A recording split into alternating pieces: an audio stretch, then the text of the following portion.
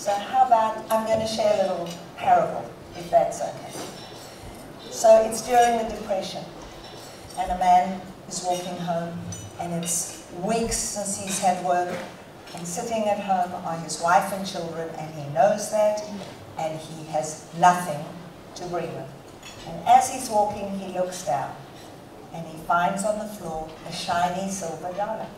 So with that dollar, he runs to the bakery and spends $50 on as much bread as he can find. And with the other $50, he runs to the flower seller and buys the biggest bunch of flowers he can find. And he is so excited, he hops, skips, and jumps and runs all the way home. He bursts into the house, he opens the door, and there are his wife and children standing there.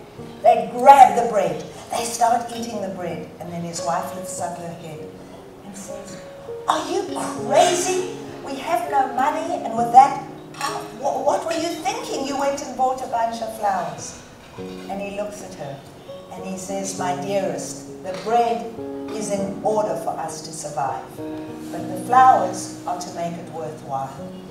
So my answer to you is find what it is that makes your lives worthwhile. And tonight, it would seem that some of that worthwhileness would go into supporting